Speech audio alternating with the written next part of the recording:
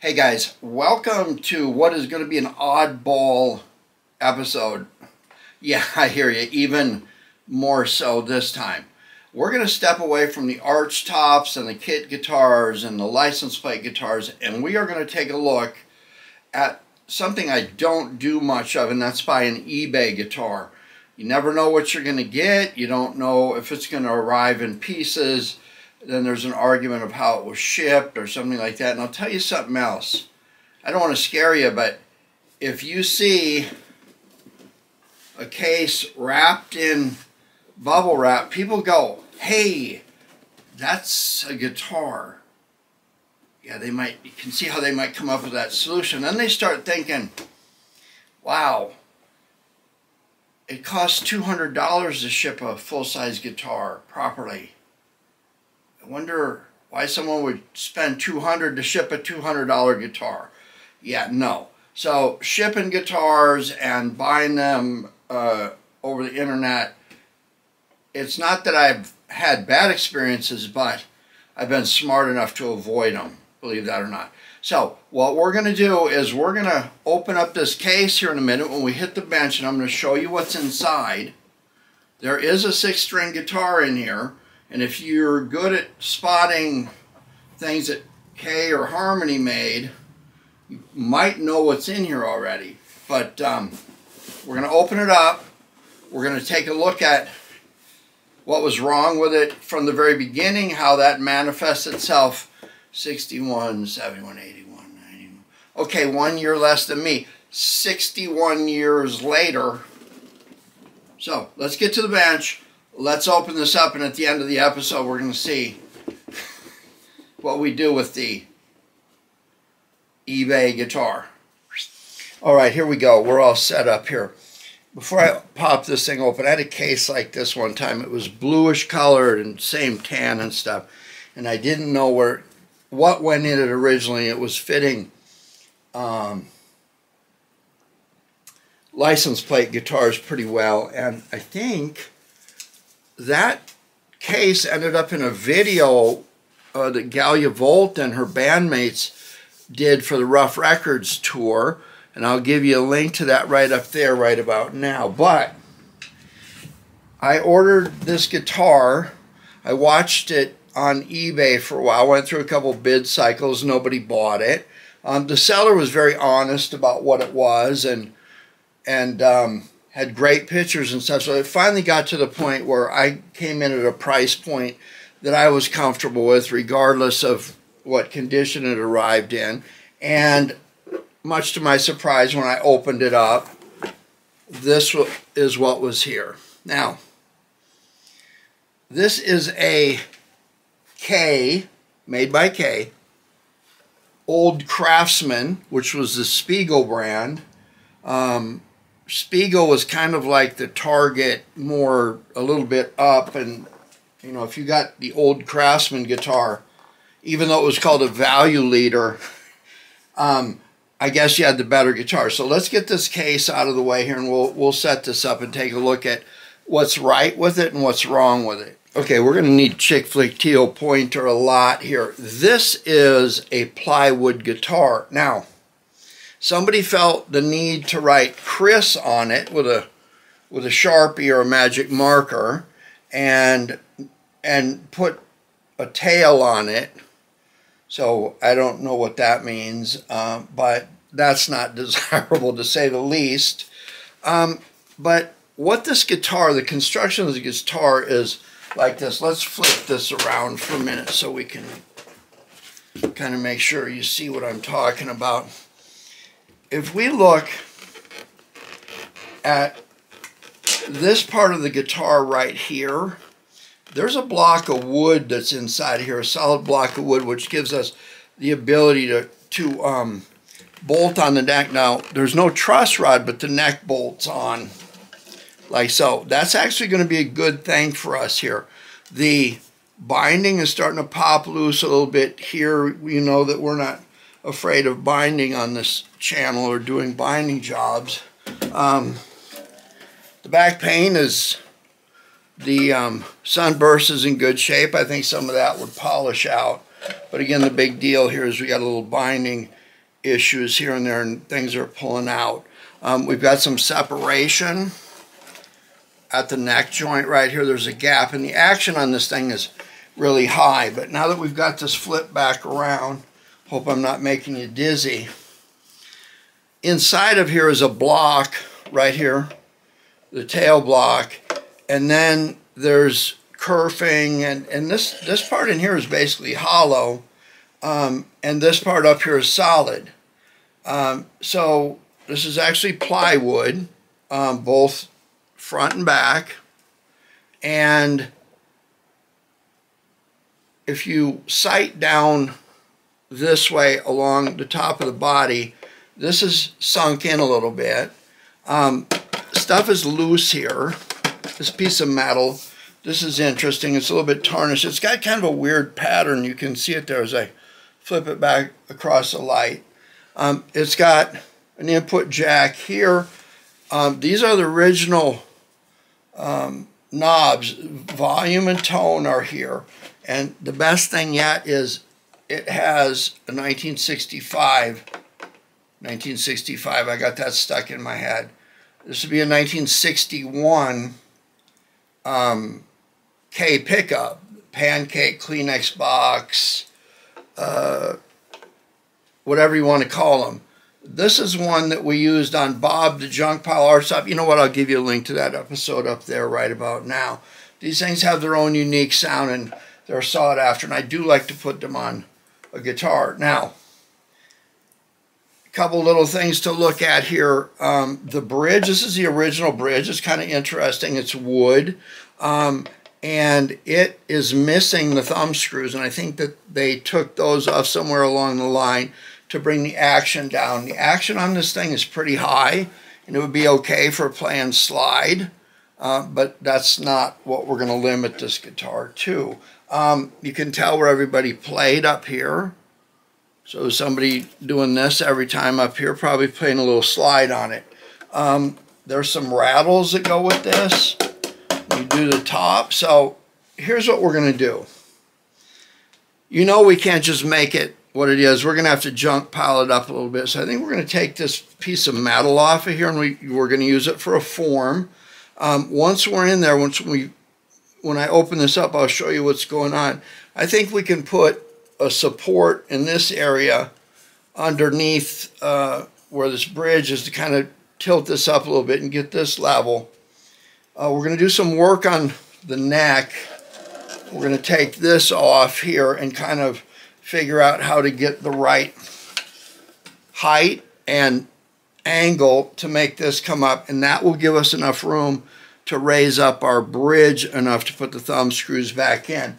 We're going to dress this up a little bit. You know we have to. We're going to put chick flick teal screws wherever we make repairs, but we're going to make this thing as original as possible, but give it the Palmiro junk pile guitar flair that you all know and love or hate or whatever. So anyway, the one thing we will not do is structurally alter this guitar, cover up the headstock. Now, a couple of these tuners are bent a little bit. They work okay. We're going to lubricate them and stuff, and we all know that bending these tuners back into shape can be a nightmare. We're going to show you a little trick on that. And anyway, let's quit talking and get to work, and I'll kind of show you along the way as I'm doing what I do, what you can expect if you ever run across one of these. If you can get one of these in the right shape, they're pricey. People like them. They're unique. And we know this was in 1961 because it's the year that they had one pickup. After this, they started putting 2 and even 3 pickups on this model guitar. But you're looking at something that is 61 years old right now. You don't want to scratch up these pristine. We wouldn't want to mess this up at all, right? So the first thing we're going to do is we're going to pull the strings, and I want to show you something pretty cool.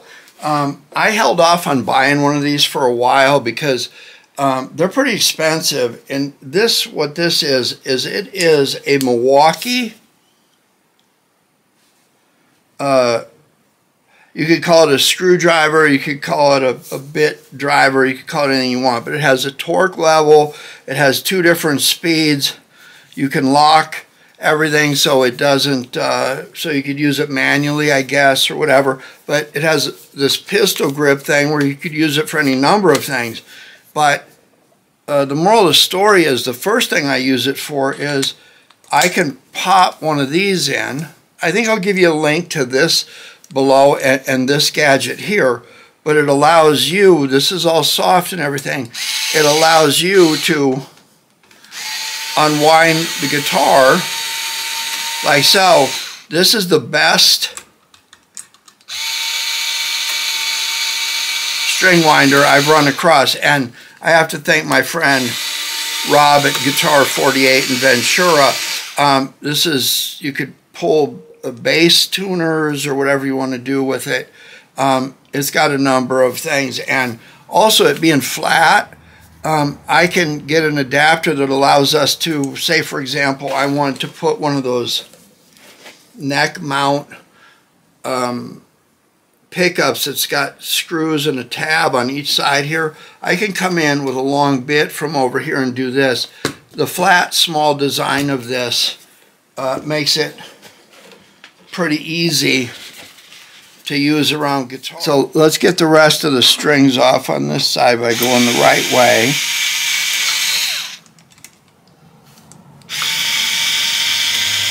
This thing makes life really easy. The charge lasts a long time. The first time I saw one of these, the screwdriver alone was over $200, and every once in a while you'll catch a deal where you get the battery. Imagine buying a screwdriver for $200 that didn't have the battery, but I got this with 2 batteries and the charger, and for a good price. So we're going to pull the strings off of here. Now we're going to do some simple stuff like make sure the bridge back here is taped off and stuff so we don't tear things. And we're just going to basically dismantle this thing. But I want you all to see this.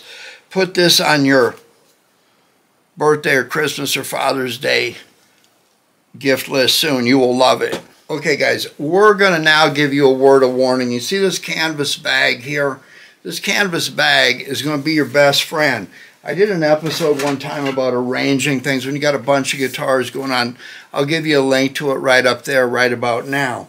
But I told you, as you're pulling parts off guitars, or you're pulling parts to make a guitar, get some of these bags, get a clip so you can hang it up somewhere on a magnetic cup hook or something, because when you're taking parts off of these things, you don't want to lose the parts. Let me give you an example. These tuners right here are in good shape. I could put a set of Gibson or Kluson tuners on here, but these are in good shape.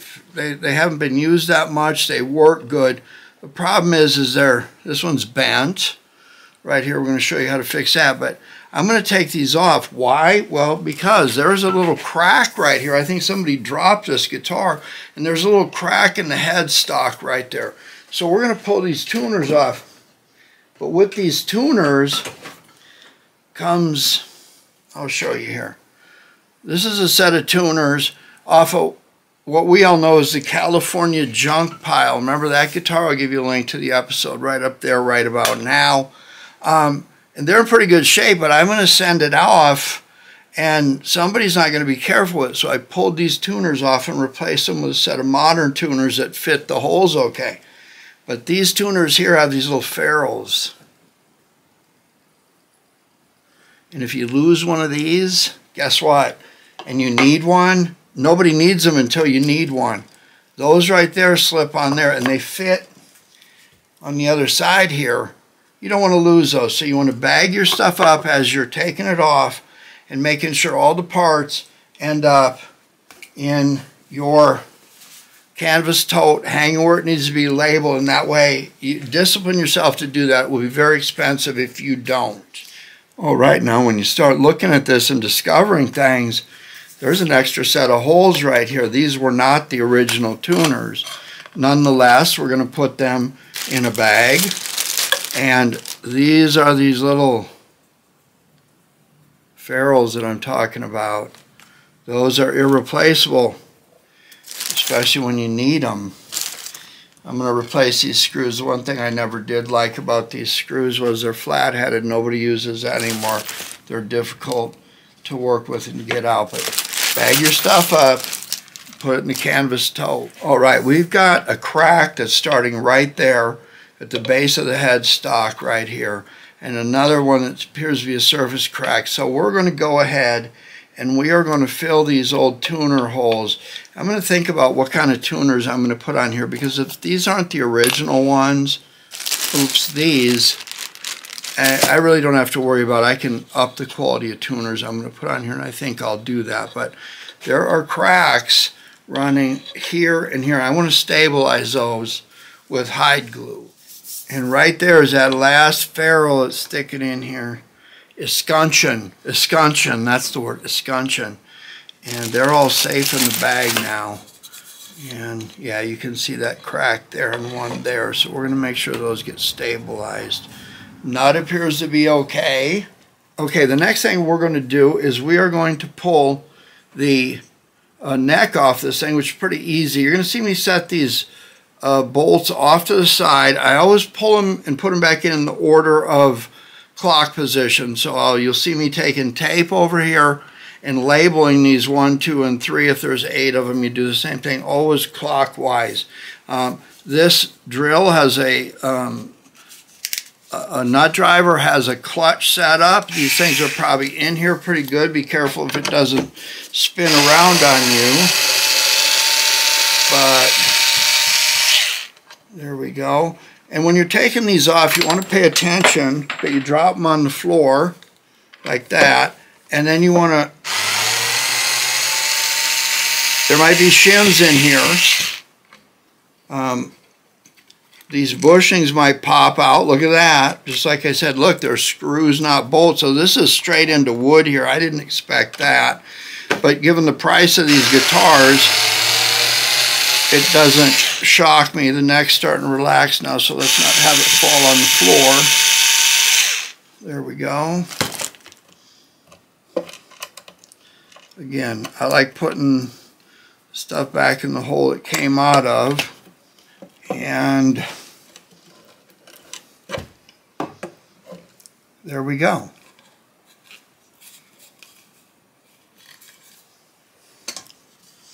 Flip this over and see if there were any shims in there.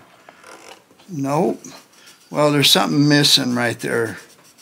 I don't know if it went in sloppy like that, but we're going to need this neck to come up to make room for the bridge and to tilt forward a little bit. That'll give it this angle to get this bridge at the right height. You can see where the bridge went. It's permanently sun-baked there to get the thumb screws back in the bridge, so this won't be that hard. 1, 2, 3. It's really, really important you finish second grade, people. Really important. Okay, now we're going to get into the body here. Put these rags here to make sure that everything's okay. And we are going to pull these screws out. We want to make sure we got a separate plastic bag to put those in, these little screws here, because I got a feeling they're pretty much irreplaceable. Now, it looks to me like somebody riveted this here. I don't know what happened. That's going to be a little bit of a challenge to get the pickup off. I really didn't want to take the pickup off yet, but this goes underneath the pickup. You can see that, so I want to slide it out and see, but this will be hollow underneath here. We're fixing to find that out. These, you want to be careful with these knobs because they are irreplaceable. Okay, I think we just solved a mystery here because this moves, but it was designed for the pickup to be attached to it. Look at that. There we go. Everything right in the bag. So let's open this up. There we go. Look at that. One-piece unit. Look at everything is still together. That's great. When you talk about design, that's it. They built these just to slap on. They built them in one place to slap on another. It's got pushback wire. Everything's good, but this is riveted on here. That is why it didn't want to come loose. So we're going to think about what we put over the top of this for sure, but it's intact. The electronics work. I can plug this in and test it right now. In fact, let's do that. You got a junk. Okay, I'm plugged in your... not really. Okay. Plug that in and... Oh, look at that. Ready to go. Incredible. All right, that's incredible. If you ever worked in a... I've worked in an iron foundry and a canning factory and all that in my life. And to crank this something out and have it ready to go just to bolt on to something else, that was what was important about the American economy. Now, let's get in here and have a look at what's inside. And we're going to take all of our little screws that we had and all of our parts here, wrap them up, and put them in our canvas tote. There it is. We don't have to worry about anything getting lost. Now, notice we've got the floating bridge taped off so it doesn't go anywhere. But look inside of here. Do you see that? There is a solid block that goes underneath here. And so this idea that we're going to build a bridge or something underneath there to pull this up, that's not likely to be the case. And you can tell that the glue they used, it's more like a bead of caulk in there than anything. So this thing is solid. It's made really solid. I don't know if you can see in there, but it's just a bunch of blocks of wood put together. So not a whole lot we're going to be able to do about this. I think more so we can worry about this bridge and what we're going to do to raise it up. The next step is we've got to get the Chris with Satan tail markings off of this plywood without completely trashing it. So how are we going to do that? We're going to use sandpaper, no, some chemical solvent that's called Safer Choice. Safer, yeah, sulfuric acid. It's not as safe as gasoline. As a skin cleaner, right? No. We're going to use something that you won't believe. We're going to go to an old name with a new product. That's right. Mr. Clean Magic Eraser. That's right. So, I remember Mr. Clean from the time I was very young in the 60s. I remember that when a Mr. Clean commercial would come on black and white television, the world would stop. All the females are like just enthralled with Mr. Clean. And I thought, you know what, Mr. Clean, he must have some real good cleaning skills. Well, apparently, Mr. Clean was a product of a very intelligent marketer. And apparently, Mr. Clean had some skills outside of cleaning that I didn't know about at that age. Anyway, enough about that. So, we're just going to take and dampen a Mr. Clean magic pad, and we're going to go along here, and you will see that it will take this stuff right off, believe it or not. All right, that's about as good as we're going to get there. It's going to be a junk pile, you know that. There's going to be some scrap radius over here to distract your attention from that anyway. So, you know what? I think Mr. Clean did the trick. Thank you, Mr. Clean. I think. Okay, let's move ahead here. We got a couple little issues here we want to take care of while we're here. The binding overall looks good, but right there on that corner, it's starting to fall away a little bit. Same thing here. So what we're going to do is we're going to use bind all. This is good stuff. People use a lot of different things, but we use bind all. And what I want to do is I want to get some of it right here. I'll put it on a piece of paper towel with something below it. And I'm going to squeeze a little bit out like that. You can see it's white. If you haven't opened this stuff for a while, be careful. You don't want to do this over a guitar. That's for sure. But I've got this here like this, and I've got bacon-flavored toothpicks. Got to be bacon-flavored toothpicks. I've tasted one of these individually, and so I know what this is. So we're going to take a bacon-flavored toothpick, and we're going to pull this back a little bit like this, and we're just going to put the bind all in there like so. and smear it around and get it in there good. We just want to make sure that we don't snap it off. And you just kind of go around the binding everywhere and make sure that everything is good. You want some paper towel around. And then we're going to take our binding tape out of our dispenser. This is binding tape. Good stuff. And I like that dispenser because you can just rock and roll. If you're ever doing a body binding job, you use a lot of this tape. But all you do now is make sure that there's nothing bleeding through. And you just put your binding tape on there and pull it tight like so. And then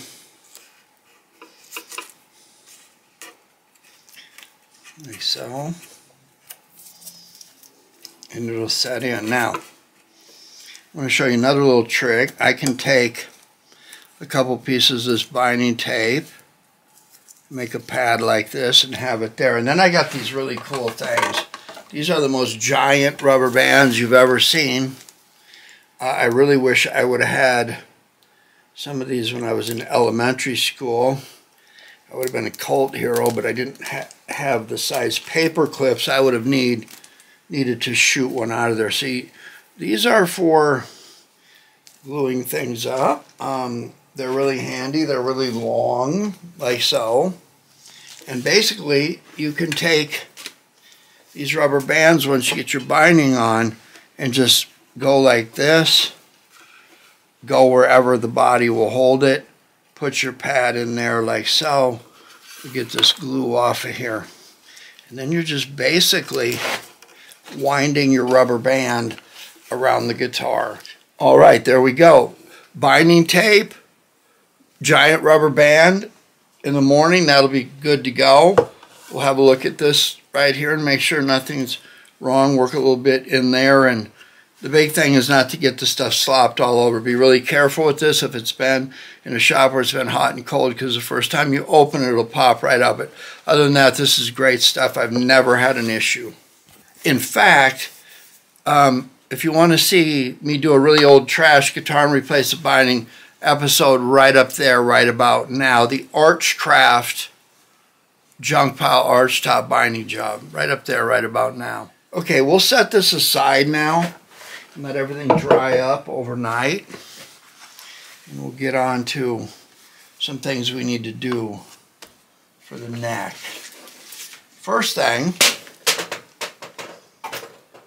is we'll be more prepared, but you can see that there have been numerous different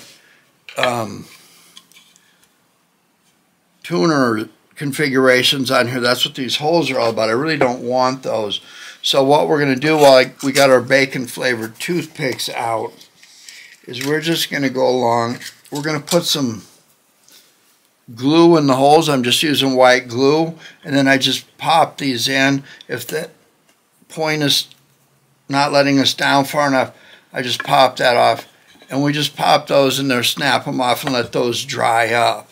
I'm also going to take a suction cup and press some hot hide glue down in this one here, in this crack here, and again push with a suction cup, push the glue down in, and then we'll let all that dry up. The point of all that is when you're putting tuner screws in, new or old, you want to have good wood to attach to so they don't come loose and that kind of thing. Okay, so that's the headstock. If these cracks were really, really significant, I would be looking at running a dowel through this way and looking at where all my screws for my tuners and everything were, and making that solid, because if you run a piece of relic wood or a dowel you make out of something through this way, it would pull all this together. So if these cracks are severe, sometimes you see cigar box guitar makers putting wings on and gluing wings without putting those dowels in, and sometimes they fail. But again, simple thing, heat up some hide glue, use a suction cup, push with the suction cup down, the glue goes down. Don't be up and down, start to finish, because the same suction that pushes the glue in will pull it out. So it's a cyclical failure if you're going up and down. So start to finish, with a simple suction cup. Now, the next thing we want to talk about is this bridge was altered by taking out the thumb screws that let you raise and lower the bridge. Well, if that was the case, that means the action was already high, and since there's no truss rod or anything and the neck looks pretty straight, if I'm going to need to put what I want back in here, that's going to make the strings even higher. So in order to fix that, I have to basically, if the strings are high here, I'm going to have to tilt the neck like this, which will cause the strings to be a little bit lower when they ultimately get to the bridge back here. So I'm going to have to shim this. So the first thing I don't like is I'm looking at this and you can tell there's been stuff in here. So I'm going to sand this off. I'm going to use some sandpaper that's on a block, and I'm just going to get all that stuff off of there like so, and make sure that I'm working with a good product. This is underneath, so you're not going to see anything. These appear to be the original screw holes. Isn't that funny that they save cost by not putting inserts, threaded inserts or something like that? But that's okay. Now, in order to raise this, we're going to have to shim it, and we know that if the neck is going to sit at a little bit of an angle, the shim is going to have to be thinner here than it is here. So let me take this piece of cardstock here. I'm going to lay it here. I'm going to take the Love pencil, and I'm going to lay the part that is going to serve as the contact point. I'm going to lay that right on the edge right here, and then I'm just going to take this pencil. Oop, let's do it right. I'm going to take this pencil and go around like so. I can flip it over and see where it lines up. Well, it actually lines up about right there like so. Anyway, I'm going to cut this out, and then what I'm going to do is I'm going to use some 16th inch veneer material, 16th inch veneer material. This is cherry, and I'm going to lay the pattern on here and cut a few of these out. Then I'm going to hide glue them together, let them set up good, and then I can take them to a belt sander, and basically if they start off like this, when I set them down in the pocket, I can belt sand them so they're tapered like this. So this is really easy. Trace this out, cut it out. And if you're going to do work on many of these guitars, it's really, really easy to cut a pattern so you can use it in the future. And then while you're going through there, you can mark these off and stuff. And that way you'll know where to drill for your shim. But that's what we're going to do to get this neck sitting in the right place. Pull it up enough, get the right angle where we can get the string action low enough and raise this bridge up. I just can't look at this and be okay with it.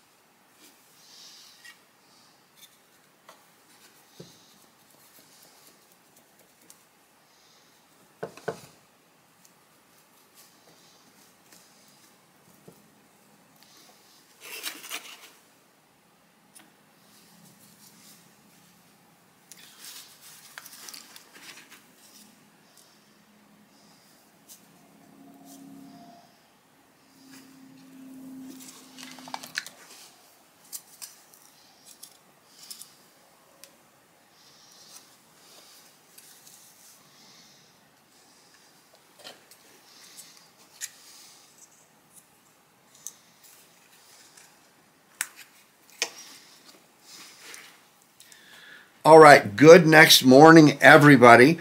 Let's catch up on a couple things. We did a little binding repair right here. That seems to have held.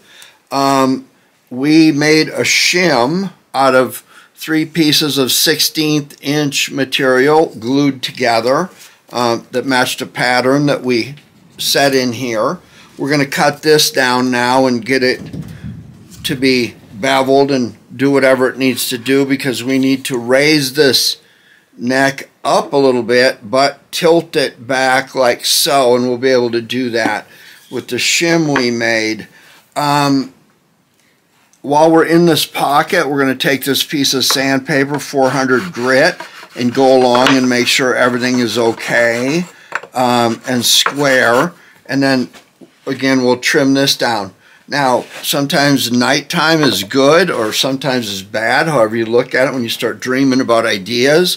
This headstock crack here and here, I think, happened when somebody put a new set of tuners on this thing. As you can see, we've filled the tuner holes, by the way, and didn't drill sufficient pilot holes because they're in a line here, or maybe the shafts of the tuning machines was bigger and they were driven in. Anyway, we are going to put a piece of doweling here and here where it doesn't interfere with the screws and the hardware, and glue that in so that it's got some support, perpendicular support to these cracks. We don't want those to break out at some point in the future. So that's what we're up to now. Okay, first things first, we've taken our shim that we've made and matched it to the pattern, including drilling the holes in that will allow the neck bolts to come through, and it fits in there just right. Of course, we're going to take one of our bacon flavored toothpicks and make sure that all the holes line up perfect, which they do. And now, considering that the neck needs to come up a bit, but also be tilted forward a tad, we are going to take the shim to the belt sander, and you can see that the top piece is a little bit short. So what we're going to do is we're going to run this down a belt sander until this disappears, and we're going to run it at an angle so the shim is thicker up here and thinner down here, and that is going to give us the angle we want. And we'll just take a little bit at a time off, and of course we're going to, once we get everything where it needs to be, we're going to paint this chick flick teal so everybody knows we have made a repair.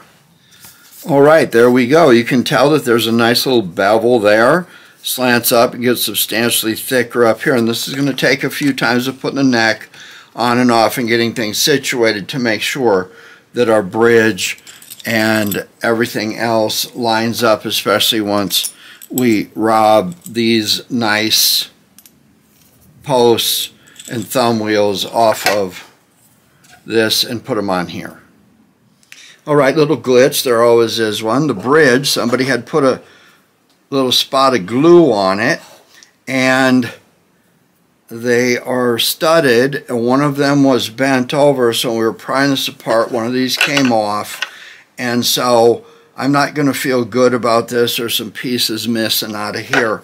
Again, this guitar is going to be roadworthy, at least I hope so. So I took one of these bridges. These are kind of interesting. It's a rosewood bridge. Usually there's a notch right there. There's not one in these, and this has worked out good for me. There's an arch here. There is no arch here. So what I had to do was basically notch this and bring this down, cut the ends off to match that, and take the arch out of this, and I came up with this. It has plenty of room for thumb screws. It's good. It lines up with everything else. And most importantly, when we put the straight edge on the nut, I virtually have no string action height, which means I got to raise this up a little bit. So this will be perfect. you run across this kind of stuff all the time. Just go with it. People are saying, well, you know what, I would have left the original stuff on here. Well, wherever this goes, I'll include the original parts in a bag. But leaving original parts on something you know is going to get played and is going to break down and embarrass somebody. Even if it's just one song, they'll never trust it again. So there we go. Okay, guys, welcome to the world of what the H are you doing? I've talked about these cracks here. There's one there and there's one running all the way up there. Appears to be a surface crack. I don't trust it. The only way to fix a crack, a running crack, is to cleat it like you do in a body. We've done episodes about that. Fixing orthopedic cracks. I think I have a card. I can give you that episode up here. But what will inevitably happen is somebody will be tuning this and this will break off. So we are thinking about running some perpendicular, not parallel, perpendicular doweling at 2 spots on each side, one halfway, midway between here and here, which is here, and between the 2 tuners on each side. And we would begin that process with using marking and doing a pilot hole with a small bit, and then marking off how deep we want this to go in to clear that crack and kind of give us what equidistance. Now, I've been thinking about that enough that I generated some Uri Geller sawdust here. Guess what? I already did it. So we've got these drilled. We just pop them in like so, glue them, cut them off, and we are good to go. Okay, guys, holes are drilled. You see that there? I'm going to turn this over where I can see it. You'll just have to trust me on this one. I have made some chick flick teal dowels. You want to make sure you retain the words chick flick teal in your family vocabulary for the next couple hundred years, because when this guitar is on the Antiques Roadshow, you're going to be able to say, hey, that repair was made by Ken because I can spot the chick flick teal dowels.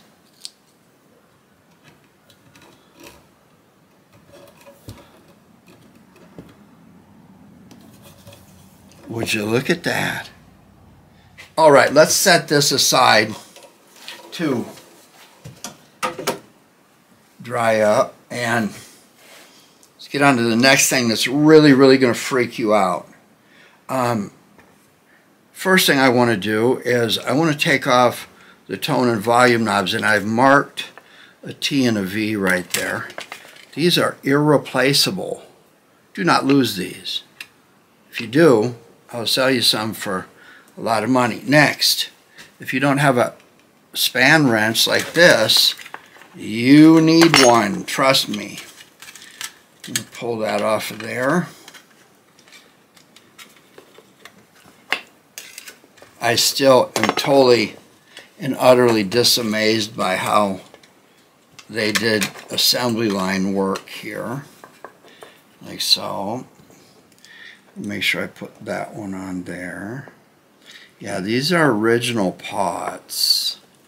So we're going to spray some contact cleaner in them and make sure they're okay. But they're 61 years old. If I could ever get this on here like that. And then we're going to also take off the input jack because we need the washer's still there. Check that out. It goes on the top.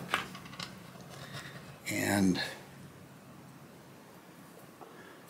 I remember where I could thread something on to something else without medication. Isn't that great? Okay, so we're going to put this off to the side for just a second, and I'm going to ask you, do you see this? Well, you won't in a little bit. Do you think it's cool? Well, you won't in a little bit. Let's just say that. Now, I have carefully selected a piece of cardboard that is about this long enough to trace this out. I have a magic marker. Nowadays you call them Sharpies. And I am going to make a template of this piece of metal. I think you know what's coming. Praying won't help you. Crying won't do you no good. There you go. So we're going to put this over here. And now we're going to cut this out. See you in a minute. I told you you're going to hate life. You're going to love life. One. Glad I could be responsible for either. Oh, by the way, no one says you can't cut cardboard with a bandsaw. So, do you see that? I like that to be in the middle, somewhere like there. And what do you know? This thing is just right. I hate to cut Milwaukee in half, but, you know, you got to do what you got to do, right? So now I'm going to take this, and I'm going to make sure it doesn't move.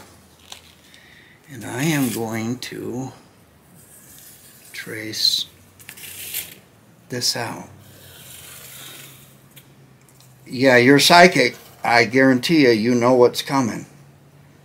Yeah.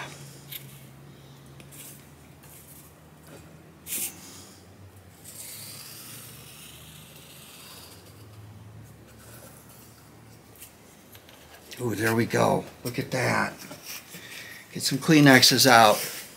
Yeah, you guessed it, the Malco 12s. Here we go. Time to call in Roy Orbison because you'll be crying.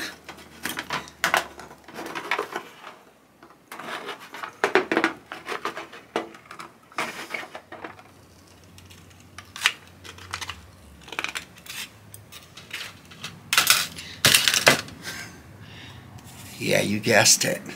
Yeah, I'm going to.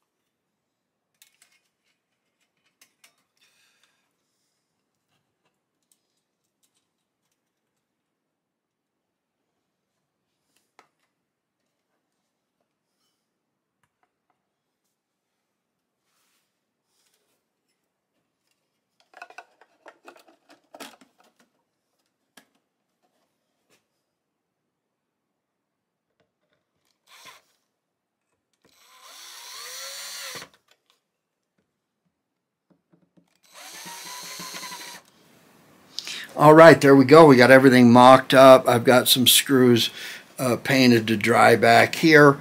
The bridge is about where it's going to be. We're going to have to do some headstock work, but by putting tuners on, we're waiting for those perpendicular dowels to dry in.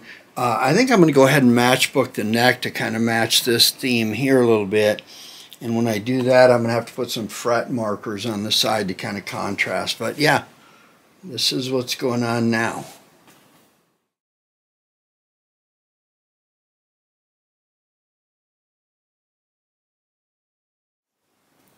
Okay, Tammy assigned this guitar. We're putting a set of Gibson Deluxe tuners on it.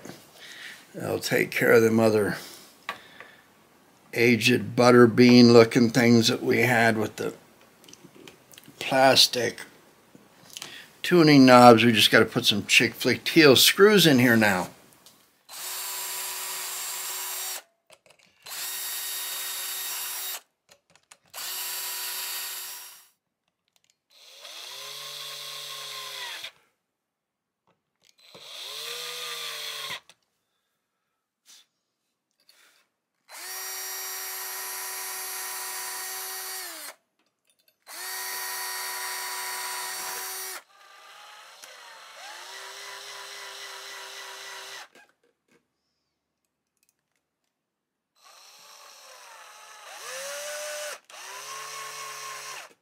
Okay, we took the tailpiece off, filled the old holes, glued them in, and then re-drilled the holes and made sure that everything was going to be solid, new screws, all of that. I didn't like those flathead screws, so we chick-flick-tealed them. You can tell everywhere I've been, chick-flick-teal.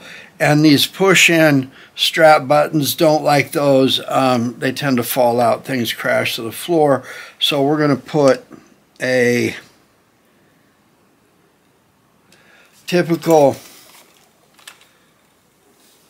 strap button on this thing.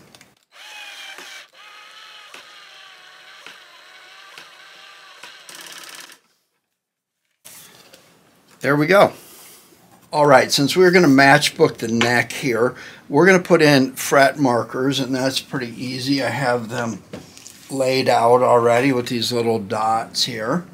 So I'm just going to go along and just get myself started. You want to be really easy doing this, because if you smack too hard, you're going to end up splitting your fretboard, and you really don't want to do that. So I'm going to put them at the 3rd, the 5th, the 7th, and 2 at the 12th, and they're going to be the white material, so that will stand up pretty well. I've got a little flapper bit on the end here, so you don't have to go very deep with these, that's for sure.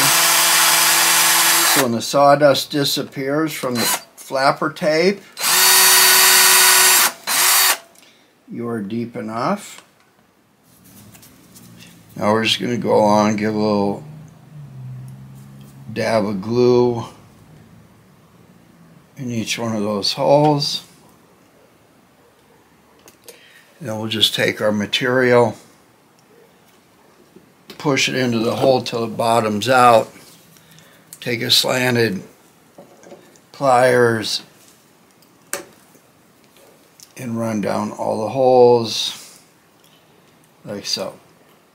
Okay, once you have your fret markers in, you have this tape on here, so you can just take a file and file down until you start to hit that tape. That tells you you're right where you need to be.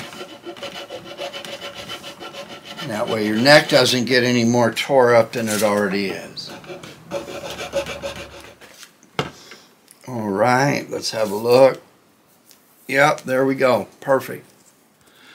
All right, we will pick out some matchbooks and get those put on the neck and get some strings on this thing and get the bridge dialed in, the intonation correct, and then we'll run through it on the bench and have a final look. All right, guys, you ready? Let's have a look at this 1961 Old Kraftsman, straight out of the Spiegel Catalogue for the rich kids. 1961 value leader made by K. What do you think? Oh, I think the same thing you do, because this is not the same guitar. This is actually a J. Terser body and neck that I bought out of, believe this or not, Japan. Someone shipped this to me from Japan. I got some fancy ideas. So, why am I trying to pawn this guitar off on you? Well, there's been a little glitch, and that glitch is named Gallia Volt. Y'all know Gallia Volt. She's got numerous of my guitars, including this one on the cover of this Billboard Top 10 album. That really hurts me, doesn't it? No, I don't think so, but guess what? Back to the old Kraftsman guitar. I was putting bits and pieces up on Instagram, and I get this message from one said Gallia Volt, who seems to have this interest in this guitar. And the next thing you know, I find myself driving down to San Diego and meeting her for maybe 10 minutes while she's changing planes. and taxis or who knows what, because she flew in for one day to go to the Gator by the Bay Festival. Gator by the Bay Festival. I will give you some information about that down below, but let's watch and see what happened when she come running up at the airport, had a little look at the guitar, make sure everything was going to work good, and then bailed with the guitar no sooner than I could get it done. Let's watch that clip, and of course, I'll update you when we get some footage of it being played on stage, but don't forget to give me a like and a subscribe if you haven't, and let's go watch Gallia's latest escapade with one of my guitars.